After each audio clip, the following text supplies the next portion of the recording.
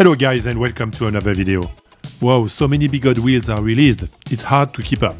The EUC market seems to want high-speed, powerful suspension wheels, and the EX30 is definitely one of them. Let's review the specs and then I will tell you what I like and don't like about that wheel. First, shout out to Jason and eWheels for providing this demo wheel and making this video possible. The EX30 looks a lot like the Master. It's a 20-inch tire wheel. There is no shell, the battery packs are attached around the skeleton of the wheel, and around them you have stock packs. The top of the wheel is covered by foam, which can serve also as a seat if you are not too tall. The top of the EX30 also integrates a display, which oddly has 3 digits, but more on this later. The EX30 is also equipped with a trolley handle, which is the same as the Master. Under this trolley handle you can find 2 charge ports. At the back of the wheel you can find a rear light, the suspension shocks, a fender and a kickstand.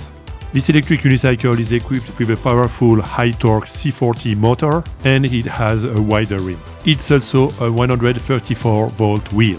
The battery capacity of the wheel is 3600. It means a lot of range. The EX30 is also delivered with spiked pedals. These are new ones by Begode. Unfortunately, I could not test them as this demo wheel was equipped with the EUC pedals. On a side note, these EUC pedals are, in my opinion, one of the best pedals I've ever tested. They are really grippy and it can be very useful in wet conditions. Before going with what I like about the wheel, let me start first with what I don't like. I don't like the shape and look of the wheel. This is just a personal opinion. I got what I call the Master fatigue.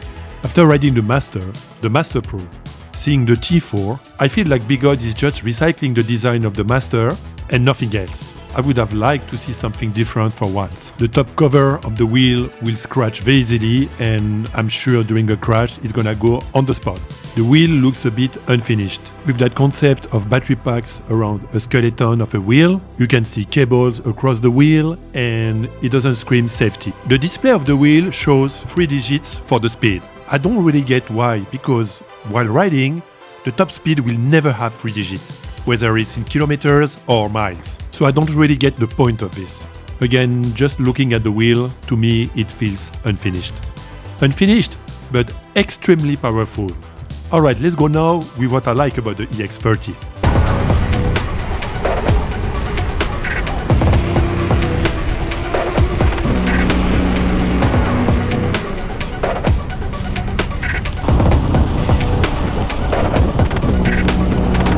The wheel is very powerful. You don't need to push it a lot to go. After doing speed test on the V13, which is a very hard wheel to push, the EX30 feels very refreshing. It doesn't need a lot of efforts to go. The potential top speed of the wheel is quite high, and I think it can go definitely faster than a Master.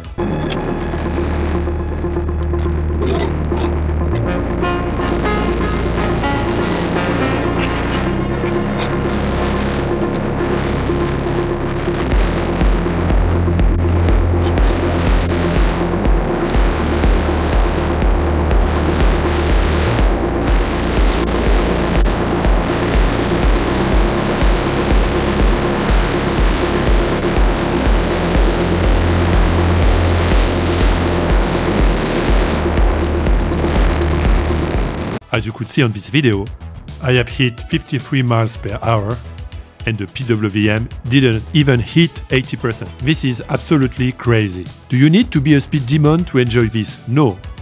It just means that you will have a lot of headroom when riding in traffic. And this for an electric unicycle is really appreciated. I must say that versus the C38 motor of the Master, the EX30 is a bit more harder to push, but not at the scale of a 22-inch tire wheel. The torque of the EX30 is there, and it's quite good. It's just not as easily accessible as with the Master. Another thing I like about the EX30 is the lower center of gravity of the wheel, inducing a great stability at low and high speed. The battery packs of the wheel are very low, the pedals are also lower, and this is very welcome. Usually suspension wheels have very high pedals and I've never got used to it. With the EX30, this problem is fixed. I also like the suspension of the EX30. You can set it very stiff and it will never bottom out. I felt that the suspension was performing well and I wouldn't change the shock of the wheel. Of course, you cannot compare this suspension versus the one on the Sherman S, but the one on the EX30 is good as is. The stock pads of the EX30 are not bad at all. I don't like to feel locked when riding, and these ones are not bad. Of course, this is a personal test depending on the rider, but what I can say about these stock pads is that they provide a great protection for the wheel, and they integrate front and back bumpers. So if you can ride with these pads, you won't need to buy expensive 3D printed accessories. Surprisingly, I like the stock tire of the EX30. When I first saw the wheel and noticed the brand CST on the tire, I started to feel very worried. I remembered my first ride with the Master equipped with its stock CST knobby tire and how this tire made the ride feel absolutely bad. However, the one on the EX30 feels very different. It actually reminds me of the one that is on the Sherman S. You can carve on it and it won't drop you. Honestly, I'm pleasantly surprised by this. At last, a stock tire on a Begode wheel that you won't need to change out of the box. The EX30 is also very nimble.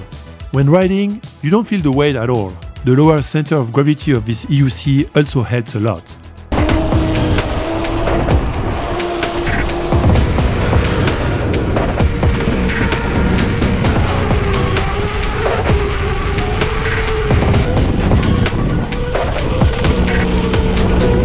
So we discussed what I like and don't like about the wheel. Now, should you get this EUC? If you prioritize power and speed, absolutely yes. The EX30 will really deliver in that respect. It is equipped also with a great suspension, and this is something that is not to be underestimated. The wheel is quite great to ride. Begode included with the wheel everything you need to start riding out of the box. And that's a lot of progress when you compare with the Master, where you needed to change the tire, add fairings, add bumpers, and change the suspension.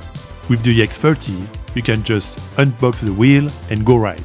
That being said, if you are looking for a wheel that feels like a finished product, I don't think the EX30 will be for you. When I compare the looks of this EUC versus a Sherman S or a V13, it's day and night. That wheel design screams work in progress.